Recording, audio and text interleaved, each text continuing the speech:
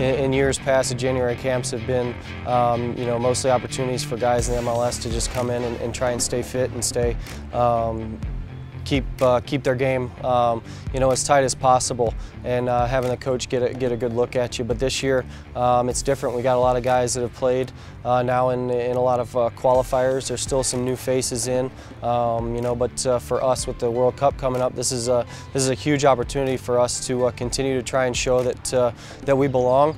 You know, continue to try and show the coaching staff that we have what it takes to be a part of that World Cup team. And you know, for me personally, this is you know, this could be this is my first true opportunity to go to a World Cup, and could be my last. So for me, it's very important. You know, it's pretty surreal.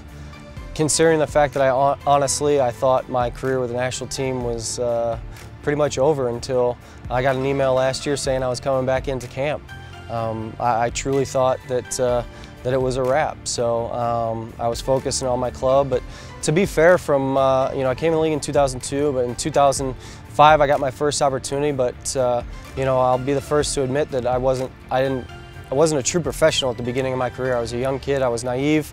Didn't take care of myself very well, and I can't blame anybody but myself for not being a part of those. So it took me a while to learn, but I did. I took care of myself, and I feel like I've been playing some of my best soccer in the past few years as I've gotten older. We have an unbelievable pool of midfielders, and everybody knows that. So to say it's going to be tough is an understatement. To come out here and work hard every day, continually try and stand out, continually be consistent.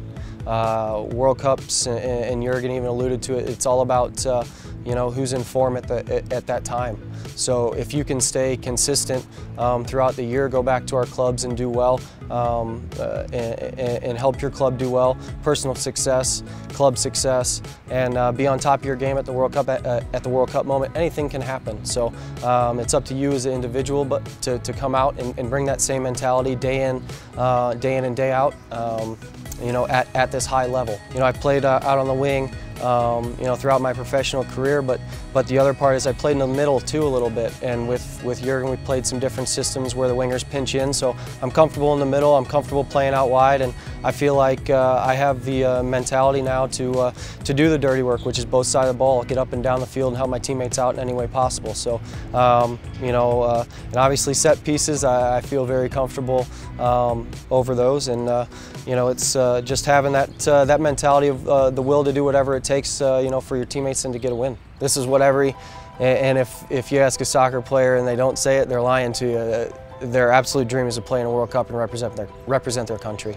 That is the ultimate. That's what you play for. That's what you work for your whole entire life. And you know, for me to honestly be sitting here and saying that and talking about it gives me chills a little bit. It's pretty special to say that. So, like I said, this could be my last opportunity, and I'm going to do everything possible to make it the best.